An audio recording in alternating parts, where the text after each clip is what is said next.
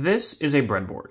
They're useful in all sorts of electronics projects, and we have a ton of them on our channel, along with a tutorial that explains how a breadboard works, how to use one, and some common mistakes that beginners make when using them. In this video, I'm going to go over a problem that is much rarer, but also very frustrating when it occurs and kind of hard to diagnose. In order to do that, we're going to do a quick recap of how a breadboard works. But again, if you've never used a breadboard before and you haven't seen our tutorial video, you should check out that first. It's linked in the description of this video.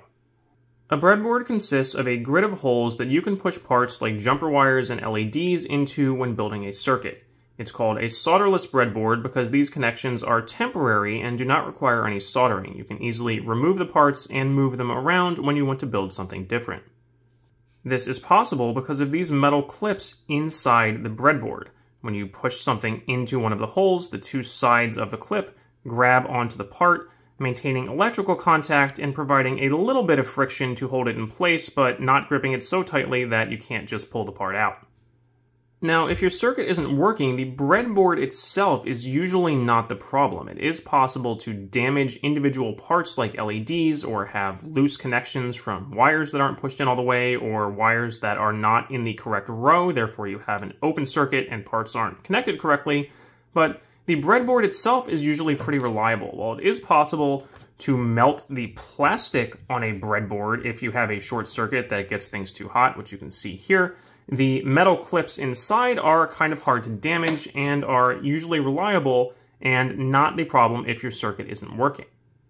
However, as I discovered when working on this project, and as a side note, I am building a radio-controlled boat, so if you are a new viewer or an existing subscriber who likes our Arduino content, make sure you check out the video description to find the link to that project.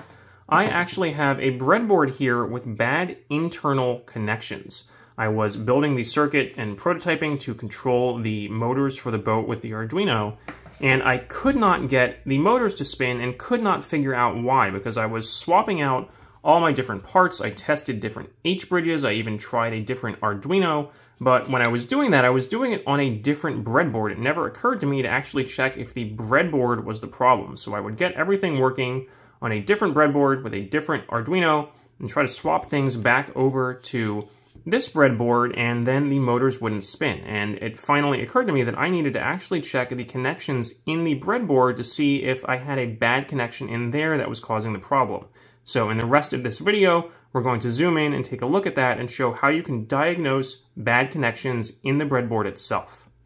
So the first hint or thing that might give you some suspicion if you have a bad breadboard is that you should always be able to feel some friction when you put pins into the breadboard rows. You should be able to push it in, feel a little bit of resistance, and then have to pull, not super hard, but apply a little bit of force to get something back out. If you have a hole where the part just goes in and out with almost no resistance at all, then that's an indication that maybe the clips in the breadboard are not actually pinching it tightly enough and you're not going to have a good electrical connection. And if we look at this breadboard from the top, we can actually see that there's inconsistent spacing between the clips if we look at it from the top. So here, for example, when I look in this hole and see past the plastic, I can see the shiny metal clips, the edges of those kind of through this hole in the plastic. And for that row, when I push the pin in, I can feel some resistance or it takes some force to pull it back out. Contrast that to, for example, this hole here, where I can't really see the metal pinching in at all, indicating that that clip is actually spread apart a little more. And I feel almost no resistance when I put the pin into that hole. I can pull it out. It could almost, probably, I wonder if I turn it upside down and shake a little bit, it might just fall out with barely tugging on it at all.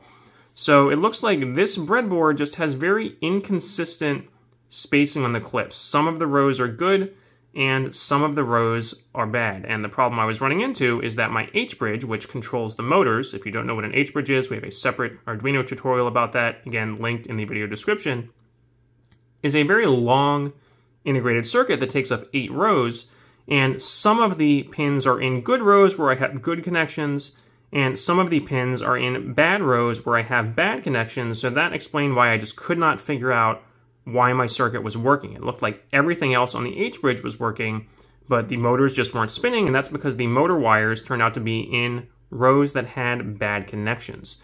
So rather than just a visual inspection like this, or a physical inspection testing with seeing how easy or hard it is to put the pins out.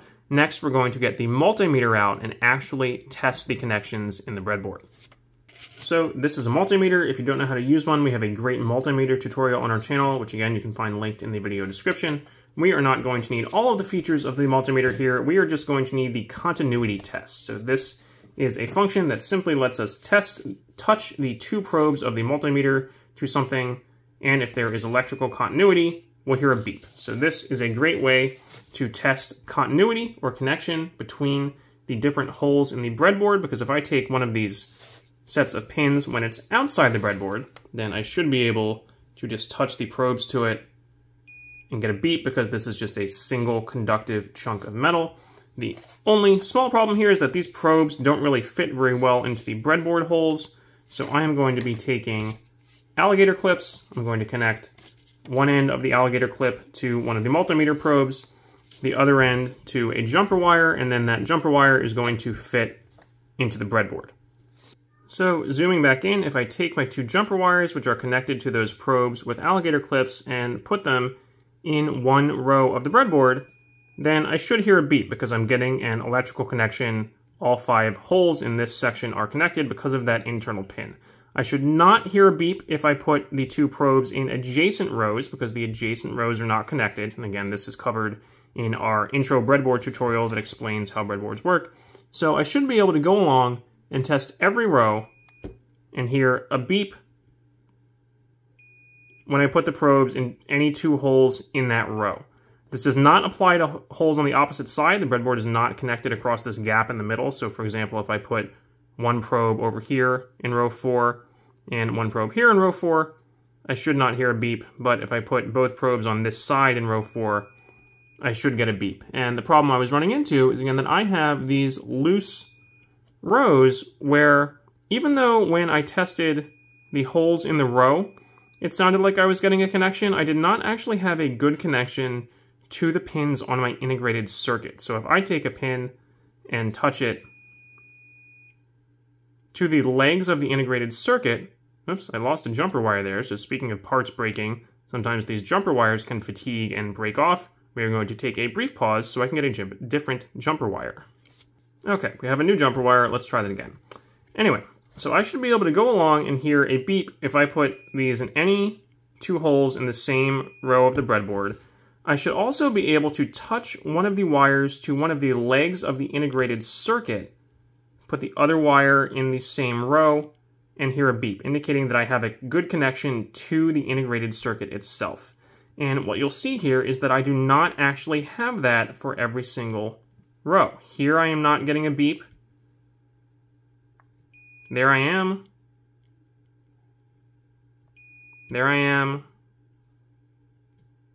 There I'm not, so I don't have a good connection to that pin of the integrated circuit, and so on. So if I pop the integrated circuit out a little bit, we'll see that its pins have this slightly different, oh, this one was actually bent, so that explains that problem, but there was another straight pin here that was in the hole where I actually didn't have a good connection, even though it looked like the pin was in the hole. And again, that is probably because the clips inside the breadboard were spaced too far apart, so they did not have a good grip on this pin, and there was no continuous electrical contact. So we just had 2 great unscripted examples of how it's usually not the breadboard that breaks. Again, I broke a pin off of a jumper wire here. I accidentally bent a pin on the H-bridge here, which, of course, when it's just sitting in the breadboard flat along with all the other pins, I couldn't actually see that well. I don't know if you could see it on the camera here, but I didn't notice it. So there are other parts that are fragile and easier to break or burn out than the breadboard itself, and if I just glance at this breadboard, I might assume everything is fine, but when my circuit wasn't working, it wasn't until I actually took the multimeter and went through and tested every single one of these connections and discovered that I didn't actually have a solid connection inside the breadboard. And again, we can see most of the pins here on the H-bridge are working, but it's this row here where apparently there's too big of a gap in the pins, and I don't actually have a connection to that pin on the H-bridge, which is then going to prevent the entire circuit from working. So to recap, your breadboard doesn't really need to be the first thing you check. Again, it is probably more likely that something else is broken or misplaced if your circuit is not working. And this problem seems to be pretty rare on new out-of-the-box breadboards. I have seen it as more of a problem, for example, for breadboards that get reused in a lab year after year after year. Maybe eventually the pins will start to fatigue and these holes will get loose. But for a brand new breadboard, it's usually not a problem. But it might be good just to give a quick visual inspection to look and see if some of the holes look like they have a bigger gap than others, or if you notice when you're putting wires in that there's really no friction and the wire just pops out really easily, then you might want to get a different breadboard, or if your circuit's not that big and you have a choice of which rows you're going to use, just make sure you are using rows on the breadboard that have a good connection and avoid those rows where the connection is too loose. So I hope you found this video useful. There are a ton of related videos linked in the description, including a tutorial about how to use a breadboard, a tutorial about how to use a multimeter, a whole bunch of Arduino tutorials and projects, and a video about the radio controlled boat that I'm building. So again, you can find all of that in the video description, and you can find over 1,000 other projects in all areas of science and engineering, not just electronics, on our website, www.sciencebuddies.org.